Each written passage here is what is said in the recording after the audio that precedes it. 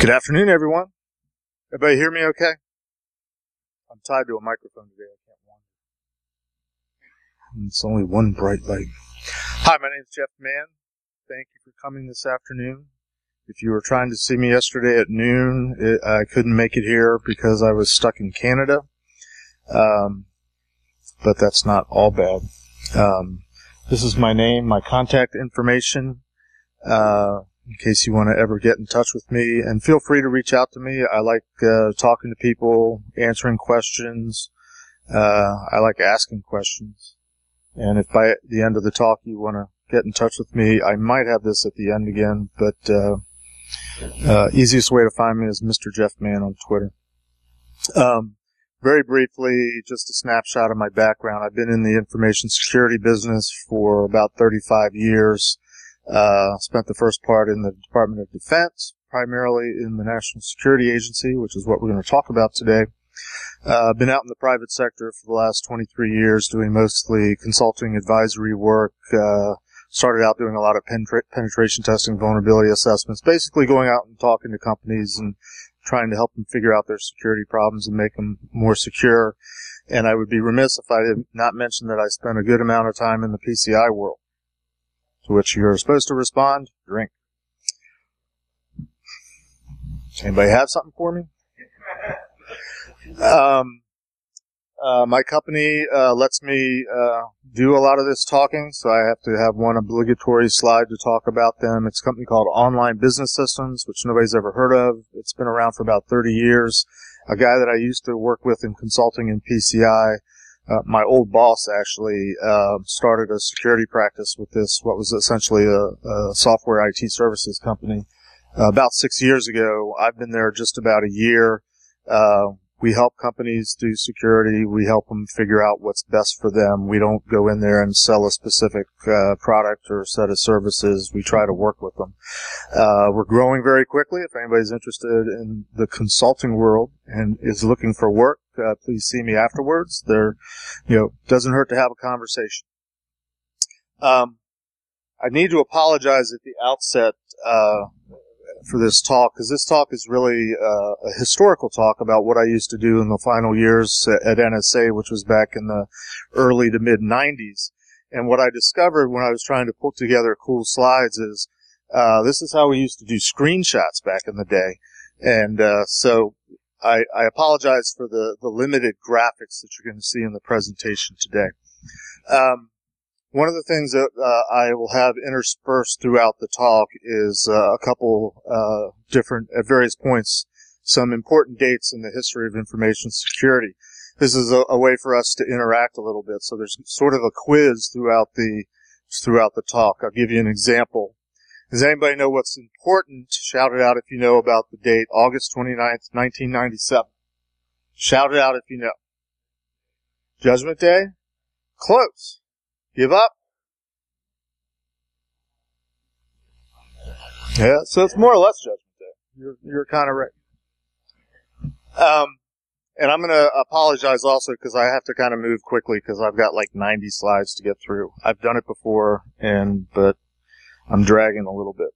So I spent 10 years at NSA from 1986 to 1996. In my time there, I started out as a cryptographer, a CryptAnalyst. I give a talk. I did all these other things, which is what I'm talking about today.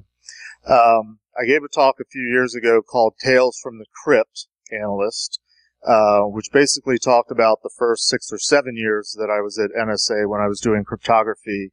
The last thing I did at NSA was the bulk of what we're going to talk about today, which was getting into penetration testing and red teaming. But just as a brief recap, because I think it's somehow tripping on a cord here. It applies a little bit to sort of the formations, at least, of my career and my mindset of being a hacker. When I first started out at NSA, one of my first assignments was my customer approached me.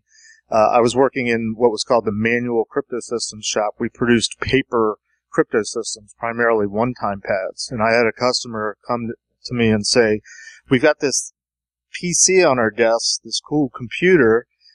Isn't there some way we could do this encryption, decryption of the one-time pad with the computer. And I thought, well, yeah, that seems reasonable. You should be able to do that.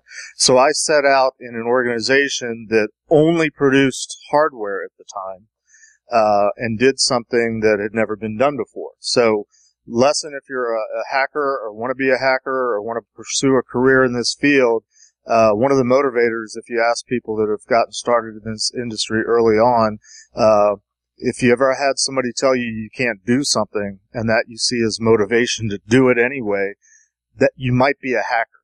So I had to basically hack a whole system where there was design specs, there was rules to follow, there was I had to go before a board of directors essentially from NSA and sort of pitch the concept, get them to approve to actually do it, and then go off and do it, come back and present what we'd done. Had to go through security evaluations and get the whole thing approved. And when it was finally approved, the senior management, this board of directors essentially, they sort of begrudgingly said, well, you've met all of our criteria, so I guess we have to let you do this. But don't do it again. So to my knowledge, I produced the first software-based encryption system that NSA ever produced. I had a rudimentary sort of like Microsoft Paint kind of program on my computer, and I redrew a Calvin and Hobbes comic strip years back. It's funny to me, probably more so than you, but I drew this thing sort of pixel at a time. It was all like freehand. And what's in there, though, is something called the Functional Security Requirement Specification, which was a big, huge document of all the rules of how you built hardware back in NSA, and I had to rewrite it for software, so kind of make it up as I go along. The other thing that I did early on in my career was I was working with U.S. Special Forces, and they used a one-time pad that used as their encryption algorithm. Their method of producing cipher was something called a Visionaire table, and there's a sample of that. It's basically the alphabet offset against itself 26 times, but it's a reverse alphabet. And that produces unique three-letter combinations that the Special Forces would memorize, one letter being plain text, one letter being key, because a one-time pad is just a stream of key, and then the third letter would become cipher. Because the three letters are unique, they're reversible, so it works in reverse. They had it memorized, I didn't. So I just came up with this wheel because I'd been through a bunch of crypto classes, learning about classic cryptography, learning about cipher wheels, and I thought, there ought to be a way to make a cipher wheel out of this Visionaire square. So I came up with the concept, and I just did it for my own benefit. But they liked it so much, they actually kept stealing it from me. And so finally I said, would you like us to make these for you? Yes, we would. So we ended up making 15,000 of them and distributing it to Special Forces. I bring this story up to you because just a couple weeks ago I was at a conference and somebody asked me, a friend of mine, who I thought knew my story about the Visionaire wheel, he said, have you ever heard of the Diana crypto system that was used by Special Forces? And I sort of scratched my head. That doesn't sound familiar to me. So I Googled it, and I found this page on Etsy where some guy out of wood made this thing that looked a darn lot like this Visionaire wheel that I'd created, and it's labeled Diana Crypto System. So the guy that I was with, I showed him a picture of my wheel, and I said, does it look like this? And he said, yeah. I said, did you know I invented it? And he's like, no. So the upshot was I got in touch with the guy that built these things, and he was approached by someone that was a professor at the Military War College. I think it's up in Pennsylvania, Carlisle, Pennsylvania, and the guy was ex-Special Forces and wanted to have the history of these wheels preserved, and so he had commissioned this guy to make a bunch of them. I've interacted with the guy, I've emailed him, he actually sent me several of them. They're up here up front afterwards, you can come take a look at them. They're show and tell, please, but take a look at them later. This is essentially what's up here on the stage right now. The guy that I'd been talking to, he had seen a copy of the wheel actually on Instagram, and so that's a picture of the actual one of the production models. That's like the coolest thing I ever did at NSA, and I did it in like the first 2 years I was there. I've been kind of coasting ever since. But I got a cash award for making this thing, and my boss, when he wrote up the little write-up abstract to put me forward for the cash award, he entitled it Man Reinvents Wheel.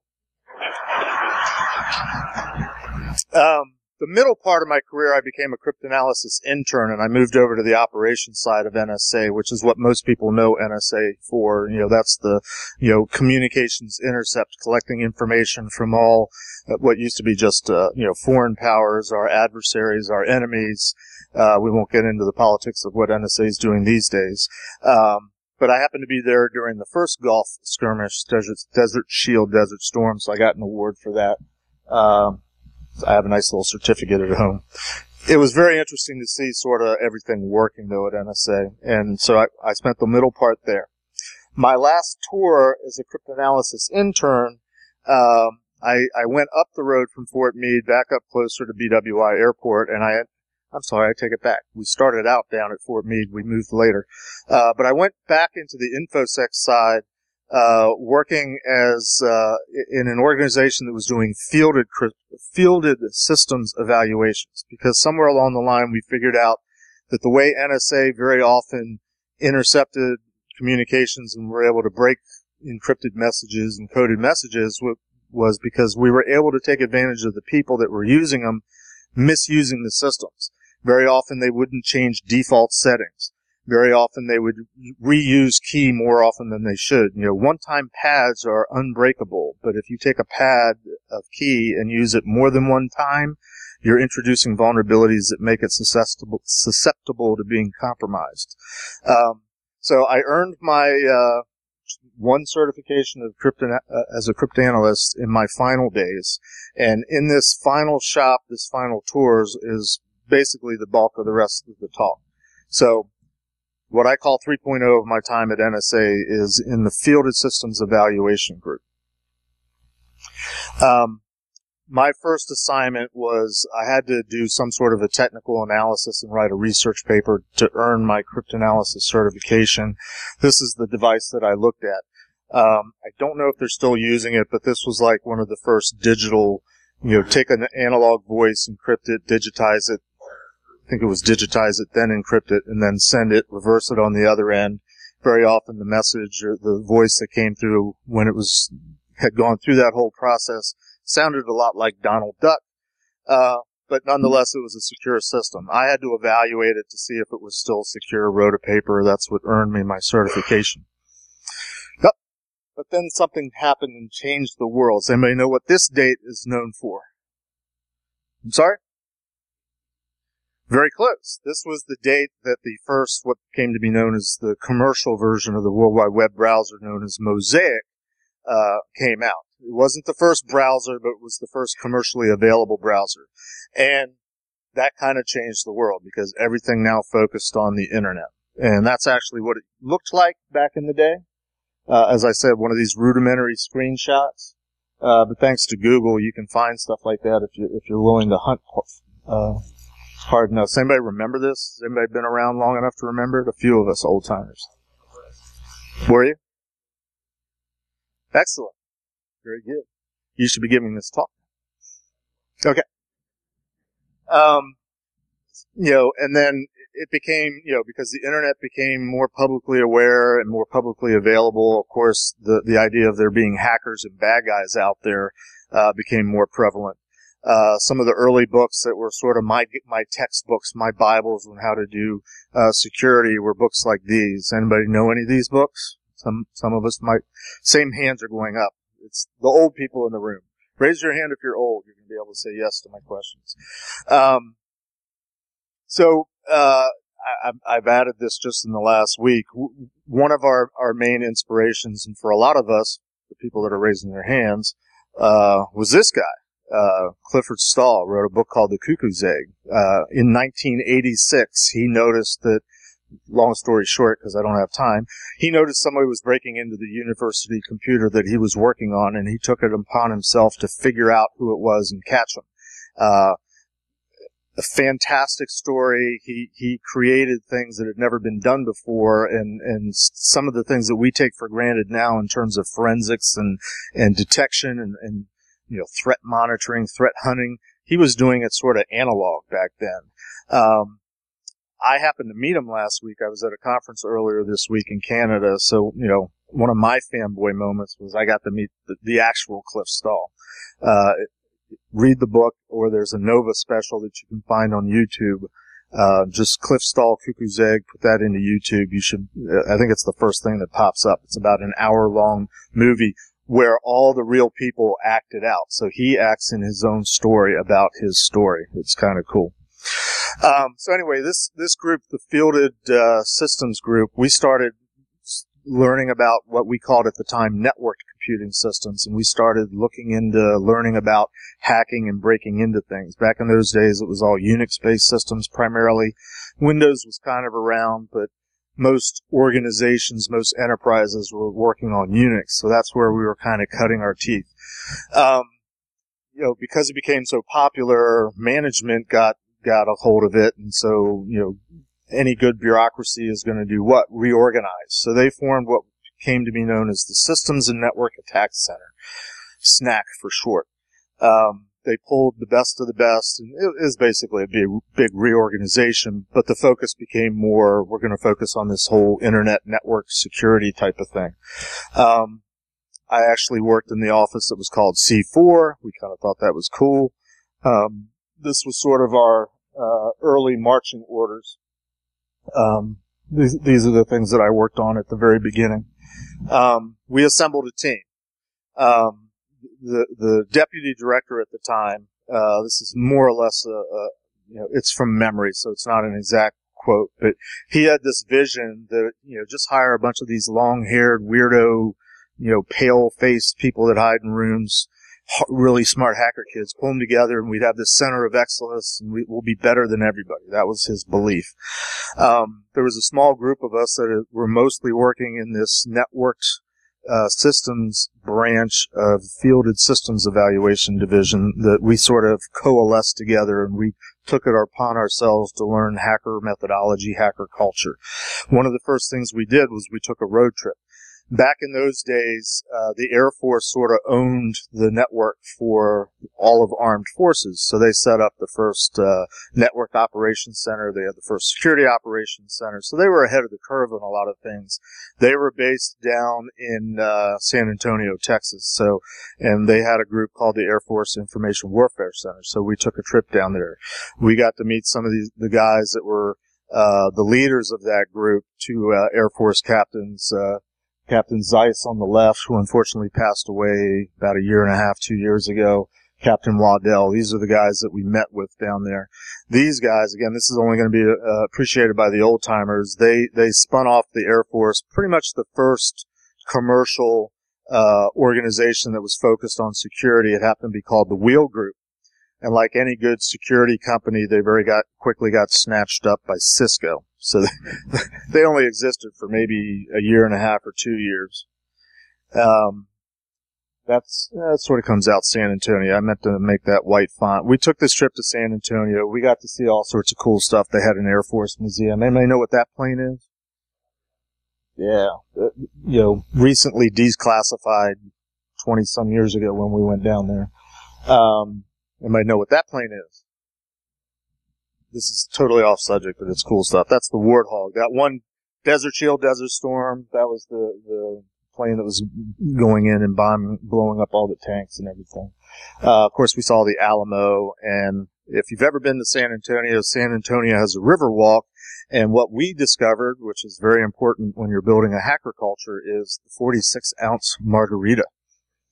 We actually only had one drink that night, and I was the driver of the minivan we had. I think there was 4 or 5 of us down there, and the other guys were sort of laid across the seats and the floors in the back of the van. We made it back in one piece, and we bought one of these glasses that we came to call the Orb, and we brought it back because we're geeks. We're trying to build the hacker culture.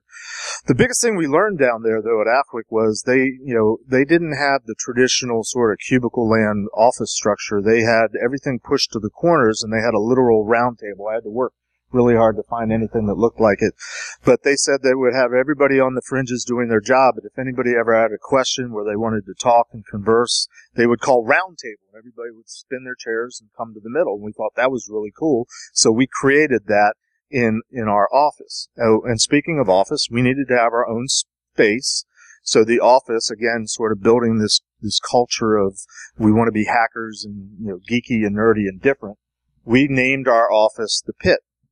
The Pit we're local here. It was right down by BWI, the buildings that are on the approach to BWI. This particular building is called Fanix 3. The Pit was sort of in that corner. I forget whether it was the second or third floor. And the reason I bring this up is because a couple years ago there was a book came out called Dark Territory. Anybody heard of the book? Read the book? A few different hands. In this book, on the 4th chapter, which is entitled Eligible Receiver, there's a paragraph in it that I like to do this as a dramatic reading. In the middle there, during its most sensitive drills, the Red Team worked out of a chamber called the Pit, which was so secret that few people at NSA knew it existed, and even they couldn't enter without first passing through 2, not 1, but 2 combination locked doors. So, somehow, the legend of our office, which we nicknamed the Pit, made it into a book. So we thought that was kind of cool. We also had to work on, how are we going to do this thing called hacking and breaking into things to test the security of it? We didn't have anything back then. So we worked on developing a methodology. And of course, we were doing something different, and so we ran into because we were working for a government organization, we ran into some red tape, but we had some ground rules. One of the important ground rules, at least from our management's perspective, was everything that we were doing against classified systems had to be classified at the level we were doing. Keep that in mind. Because we were doing something that was kind of different that they didn't understand. They were all engineers and used to hardware, not this sort of ethereal, just working in the ether, magical software hacking stuff. We had to get permission to do everything. And permission in the government, like any good bureaucracy, takes a long time. Everybody has to put their signature on it or their initials to check off on it. And it would take literally weeks and months for the paperwork to go from desk to desk to desk to desk to get all these signatures. That was a little bit bothersome. More on that later. We came up with what essentially is, I think, roughly the methodology that most of us know today. There's a right way to go about doing this thing, trying to figure out the security of a network, but it hadn't been written down before to our knowledge, so we had to figure it out all by ourselves, and lo and behold, it's pretty much what we have today. But what some people call OSINT these days, we simply called recon. We would decide what our targets were going to be by trying to discover things on the network, figure out based on what we were seeing how we would approach attacking it and trying to break in, and so on and so forth. When I was putting this talk together originally, I had to start thinking, well, gee, what didn't we have? Because, there's so much that's automated these days. There's so many tools available. So, this is not certainly an exhaustive list, but, just so you understand how hard it was to hack back in those days, because it was cold and it took us 15 miles in the snow to walk to the computer. We didn't have some of the basic fundamental tools that a lot of people take for granted these days. So please have pity on us, old timers. A little bit of our tradecraft I would like to talk to you about, and what we did have. And this is where I need to sort of reiterate the disclaimer that anything that we use as far as an attack tool was technically had to be classified at the level of the target that we were going after. And because we were NSA, we were naturally going after top secret networks. So everything we did got labeled top secret and above. So my disclaimer is I'm not going to talk to you about things that we necessarily were using. I'm going to talk to you about things that were used at the time. Nudge, nudge, wink, wink. You with me? All right. So we had network sniffers. They were hardware. They were devices. They were like 30, 40, 50 pounds, and we would wheel them around on carts and plug them into the networks in the network's office. Yes?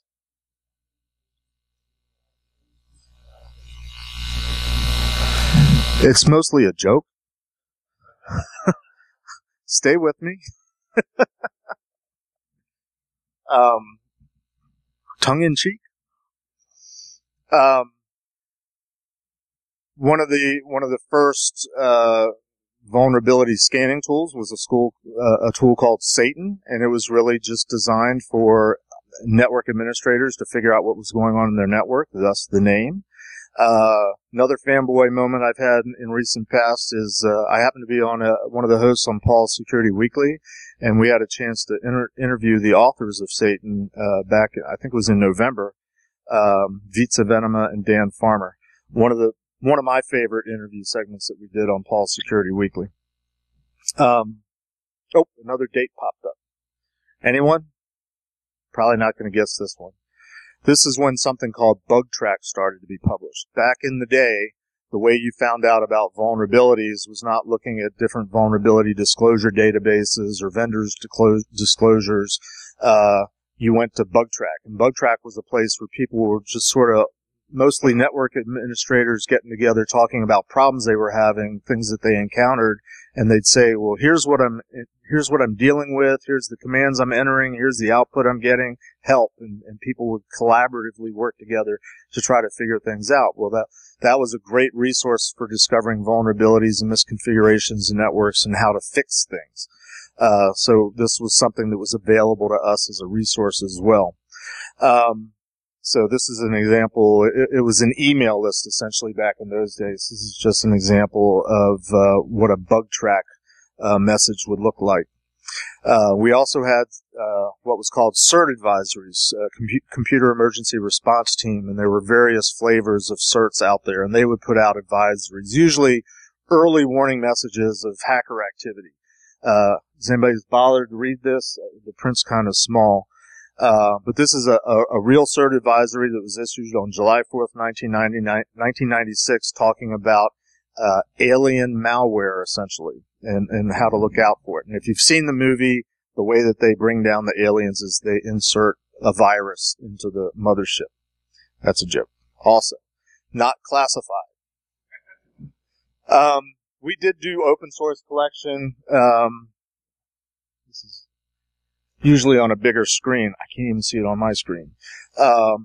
Back in those days, there were, most of the information that was on the internet was really on databases, usually on university campuses, on mainframes. So there was various database lookup, very rudimentary tools where you could look up things that were called Archie, things that were called Gopher, that were different sets of computer databases, network university databases, where you could do some rudimentary searching. There was no such thing as network address translation back then. Everybody was internet routable. If you were a company, you went out and bought your IP address space, whether it was a class A, B, or C, or some subnet portion of that. And it was all DNS, and it was all pretty much freely available, so you could do lookups and find out what your target space by just typing in the name of the company that you're going after. Or in this case, it was the military. But again, this is stuff that was available at the time. There's an example of Gopher. Before Google and before Yahoo, there was this thing called Alta Vista, which was one of the early search engines, which was my personal favorite. And then there was simply, the network browser. Netscape came along after. That was sort of the commercial spin-off of Mosaic. And then, of course, the original Yahoo, which when you went there, one of the options on Yahoo, the old timers will remember this, was you could click on sort of a roulette button and they would just take you to a random website because they wanted people to just start looking around the web and discovering things. These are the things that we had available to us at the time. In terms of doing target acquisition, we didn't have Nmap. We had something called Strobe. Strobe was a port scanner, mostly TCP based. Didn't have I forget whether it had UDP, but who cares about UDP? We were mostly looking at TCP. Pop quiz. Does anybody know who wrote Strobe? Give up? Julian Assange. Think about that one for a while. Various other things where you could look up network information. Sort of NS lookup was a way of looking up the names of systems. And then we also had network mapping tools. Fun stuff. Another date. Anyone? This is the date when Crack was published. Crack was one of the early password cracking, primarily Unix passwords, one of the primary password cracking tools we would use. Back in those days, if you were on a Unix system, you could go look at the password file. It wasn't hidden or masked in any way. It was pretty much world readable to anybody. And this is what it looked like. I've blacked out the actual people's names because this is a real file. But, you would have the username, the user ID, and then right after that you would have the hash of the password. So you could grab that, feed it into Crack, and just like we do today, still 25 some odd years later, pop out the password that's password or spring 2019. Also, we were doing it back then too. One of our common attack methods then also, again, because it was Unix, was to find programs that were running in what was called setuid 0, which meant the program ran as the author, and the author was set to root. So a very common trick of breaking into a system and getting root privileges was to find one of these programs and just figure out a way to halt its execution or to break its execution, because very often they would stop and halt and just stop in the state of they were root, and they'd drop out to a shell. You get the root prompt, you do a little root dance and be excited. What do we call it these days? Popping a shell? We used to call it the root dance. So those were a lot of the techniques and the things that we had available to us at the time. And as I said, doing all those things on one level was problematic because it would take so long to get the permissions to do all these things. There was also sort of this political power struggle going on because, again, NSA, in addition to them being, at a management level being kind of weird about, what are you doing? This is all kind of foreign to us.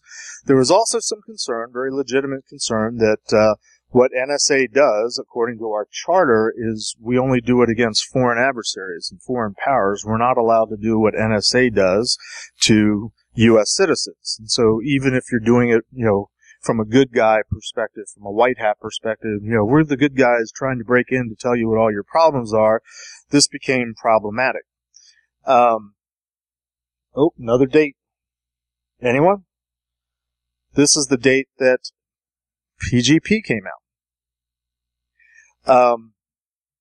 Try to be very brief. There was a day in our office when an edict came out. One of our customers was thinking about canceling a multi-million-dollar crypto project with NSA because they were asking the question, well, the PGP's out there and it's free. Why don't we just use that? So an edict went out from on high. Everybody stop what you're doing and try to find an attack. We got to break PGP and prove that it's not worth using so that we don't lose our customer. Long story short, there's a couple guys that figured out an attack against it. Here's the attack. They found a document. They found some unused byte space in the document. They inserted some code. They put it in an email as an attachment and coerced the recipient into clicking on the attachment. At that time, the code would execute, copy the PGP key rings into a file, and send it out the next email. What is that? It's phishing. Yeah, this was like 1994 or 1995. The guys that did it, they got all sorts of cash awards. They'd saved the day. They got paraded around all sorts of government facilities. They were down in D.C., the Pentagon. Everything was going on. Some months later, they did a brown bag lunch to tell us peons that were just in the office what they had done and just, talk about the work they'd done. And I went to this brown bag session, heard them describe their attack, and when they got to asking questions, I raised my hand and said, wouldn't that work against our stuff? And they paused and said, yeah. I'm like, so what's the point? And they're like, well, we weren't hired to, we weren't asked to attack our stuff. We were asked to attack PGP. We solved the problem.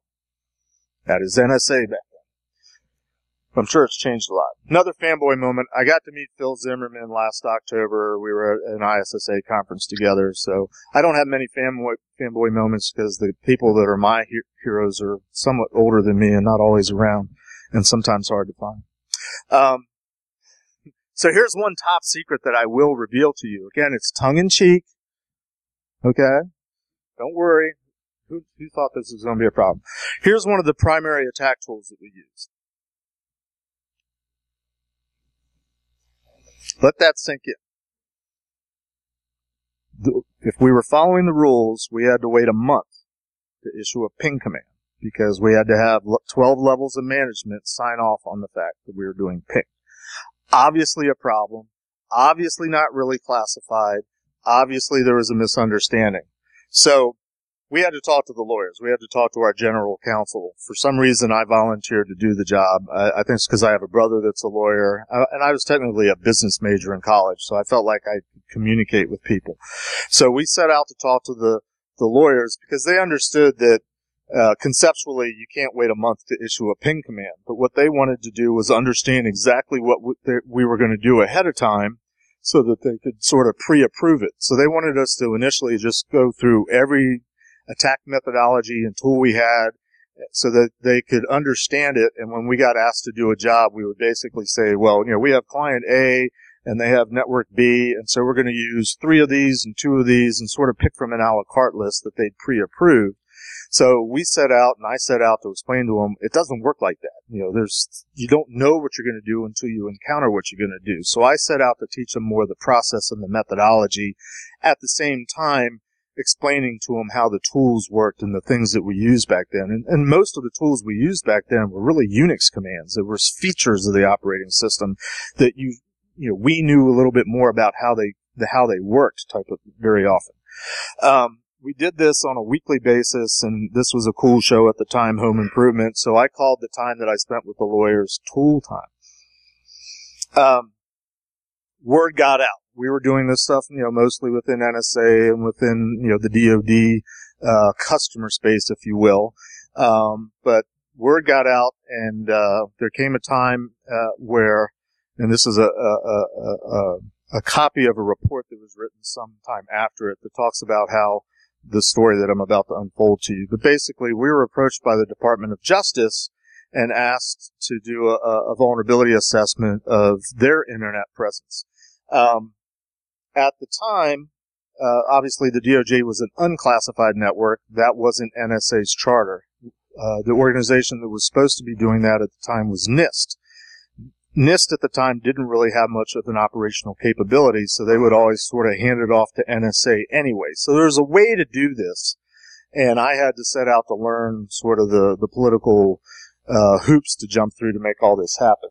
And one of the things I was told, I happened to be working with the lawyers anyway, so they guided me through this, was that, for this to be done, it sort of had to be done as a favor between cabinet level positions. So the Secretary of Defense got, this letter, memo, from the Secretary of, what's the Secretary of Justice? Attorney General. Thank you. Who at the time was Janet Reno. So this is an actual letter that I kept a hold of, where Janet Reno asked, the Department of Defense, hey, could you have those NSA guys do their thing over for us? This is a copy of the response that went back. It took several months, as I said, to get to this point because it's a bureaucracy. But you can see in there, somewhere down at the bottom, I'm named as the primary point of contact for NSA going to help do the DOJ thing. Right before we got a chance to deliver this email, or this memo, in the past it was paper. Before this was delivered, this happened. One of the first, if not the first, hacks of a government website, the DOJ website, was compromised. So I came in on Monday morning and got a phone call from the guy that I was working with at the DOJ saying, help, we've been hacked. And I pulled together a team of people and we went down and tried to help them do forensics. But back in those days, when you had a web server, you hosted it on your own servers in your own network and you made it available to the internet. So when they discovered that this hack had happened, the first thing that they did was literally pull the plugs on the server and wipe it clean and reload it. So there wasn't any forensic rules back then. There was no training courses again. Actually, that was one of the outcomes. Was I contributed to one of the first SANS documents on how to do incident handling. And rule number 1: don't destroy the evidence.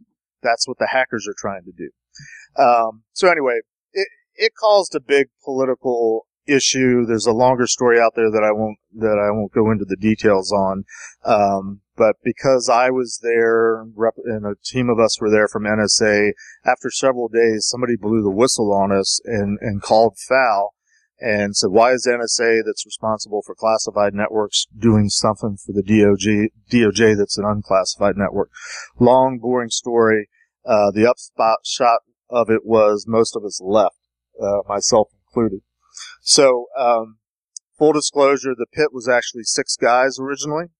4 of us left. 2 of us are still at NSA. The only other person that I'm allowed to publicly say, because I have his permission, that was part of the original pit is Ron Guler, Ron Gula, the founder of Tenable Network Security. So he and I have known each other for about 26, 27 years. We were both members of the original pit. After that, what happened after most of us left in the 96, 97 range? June 1997, remember that slide I had earlier about the book, the exercise eligible receiver happened. Eligible receiver was the first joint hack that NSA did of all the armed forces. It was designed to be something like a 2 or 3 week exercise, and they called it after about 36 hours because they'd blown through everything and they were done. And so they pulled the plug on it. It was back in, it's 2017 now. They actually had a meeting, a seminar that they called Cyber at the Crossroads. So if you Google that, I think the website's still up there. That's the site. But they got all the original players together and they talked about the whole eligible receiver thing. It's an interesting historical lesson in how bad the network was back then. Of course, everything's much better now. Another date. Just to put things in context, this is about a year after I left NSA. Anybody? Nmap. So I did enjoy Nmap in the early days, just not when I was technically working for the government. The pit, most of us still get together. We try to get together at least once a year. A couple times ago, one of the guys that still works at NSA brought some trinkets that he had actually gotten at the National Cryptologic Museum, which I encourage everyone, if you haven't been there, to visit sometime. They have a gift shop, and they sell things like NSA secret sauce. They sell pens that actually have a little bat signal built into it. And so the NSA seal is actually being projected by that pen onto just a coffee mug. We were out at a restaurant. They've got t-shirts. They've got flasks. They got shot glasses, all sorts of cool stuff. And it's a really cool museum. I encourage you to visit it.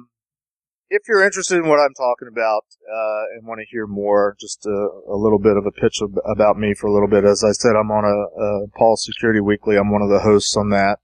If you want to learn about the history of hacking and phreaking from the 70s through the 90s, there's a charitable organization called Hack for Kids that put out a fantasy game, card game, a year ago called Phreaker Life. You can find it on phreaker.life.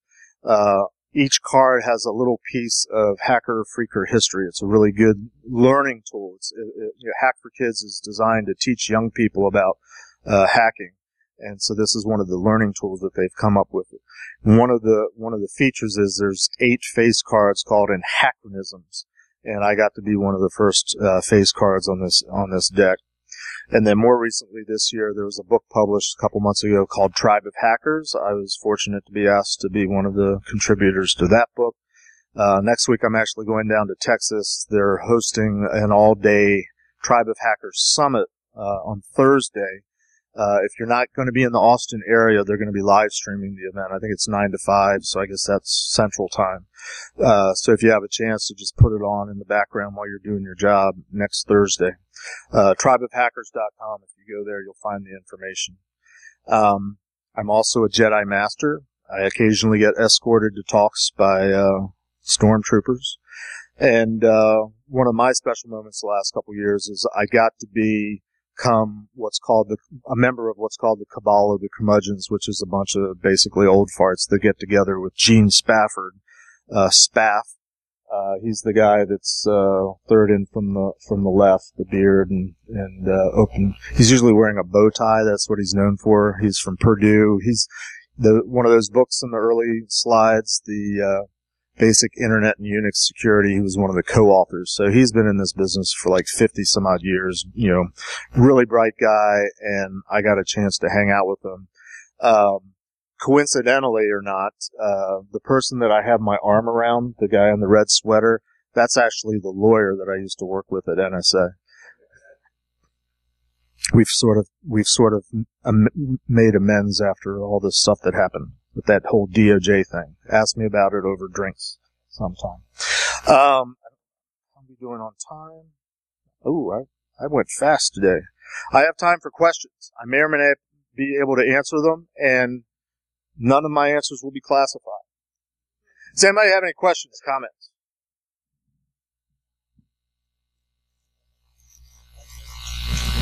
Nothing.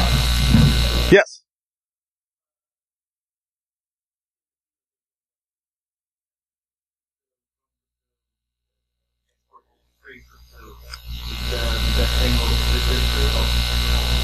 So the question was, the keynote, they were talking about the evolution of strong crypto, exportable crypto, and federal resistance.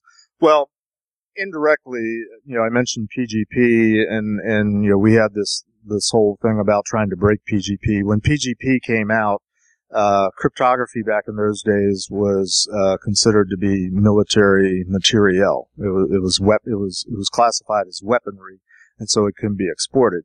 Phil Zimmerman got into a huge amount of trouble because he put out something for free that the whole world was using, and they were trying to stick it to him for many years. He survived it. We weren't really in the business of exporting crypto. We were producing crypto for us, us. So we didn't really directly run into that as an issue. But we did work on things that could possibly theoretically be used throughout the world, whether people knew it or not. Put it that way. So that makes it sound like we're above the law. Is that a question, or are you just waving at me? Okay, yes.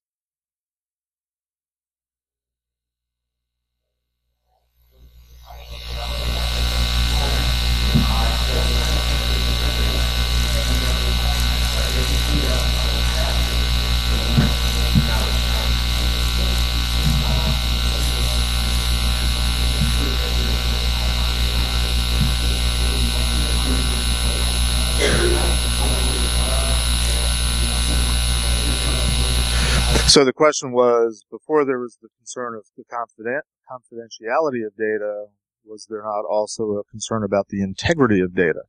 And was that a concern back then? The way I learned InfoSec in my entire time at the DoD was the idea of data security based on confidentiality, integrity, and availability. We called it CIA for short. And that's fairly common. I think a lot of people know it. Always been a concern. It's been a concern for thousands of years. The idea that you need to keep your secret information secret so that nobody else can read it. That you need to make sure that the information is real, the integrity. It hasn't been altered or modified. The illustration that I typically use is sort of in a different context, but in terms of the value of data. If you think about a battlefield where there's a skirmish going on and you want to call in an airstrike, it's pretty darn important to call in the right grid coordinates or GPS coordinates so that the planes that are dropping the bombs, or these days the drones that are coming in to drop the bombs, are dropping it in the right place. Extremely important information. The confidentiality and the integrity of that information is really important right up until the time the bombs drop, and then not so much. So I usually tell that story in the context of not only the in terms of the confidentiality, integrity, and availability of data, but also in terms of the value of the data, the shelf life of the data, how long you need to protect the data. That was part of the determination of data classification in the DoD of whether something is confidential, secret, top secret, and so on and so forth, the higher level up. Not so much because of what the data is in and of itself, especially at the top secret and compartmented levels, but it's how you get the information, what we call methods and sources. But the availability of data is sort of the third part of the triad, is making sure the data is there when you need it. That, to me, that's been, for thousands of years, that has been the focus of data security. And in our modern technologically connected, networking connected world, they still pretty much stand. There's a couple nuances, I think, that have been introduced that that are sort of new concepts, but still sort of are related to those original three. You have a follow-up question?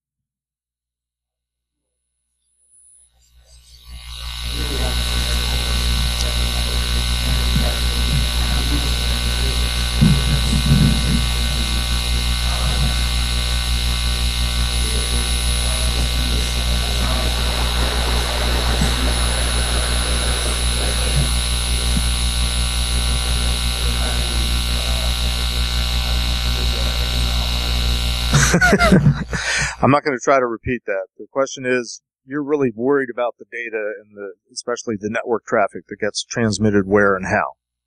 Fair enough? Yes, it's a concern. Any other questions?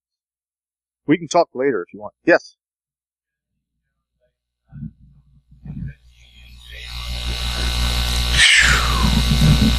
All I see is a black square. Is that 5, 2, or 1? 10. Oh, we got plenty of time. Interesting that you asked the question about red teaming, because in Eligible Receiver, in that chapter in the book, it talks about NSA's red team. When I was there, we called ourselves hackers and pen testers. And just in the last couple of weeks, I've been asking people to define what they mean by pen testing and red teaming. And I don't know if anybody here that subscribes to a sort of an online collaborative site called Peerlist. Somebody posted to Peerlist in the last couple of weeks something about, well, I'm going to define these terms, pen testing and red teaming. And I read through their terminology. I think they also mentioned vulnerability assessment, but their definition of pen testing, I would call a vulnerability assessment. And their definition of red teaming, I would call a pen test. So my question to you, and the question is, how does someone get into red teaming? First, I'm going to say, what do you mean by red teaming? Define that, because I want to make sure we're saying the same thing.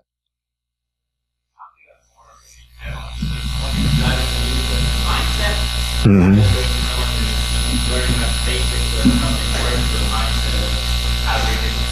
Okay, so you're asking about the mindset. How do you become this type of person that tries to break into things, maybe beyond simply using tools that automate the results, but how do you take those results and put them together? That's a fair question, and I don't have an exact answer because I have a suspicion that that mindset is something that's not necessarily something that you can grow, and I'm happy to be proven wrong on this.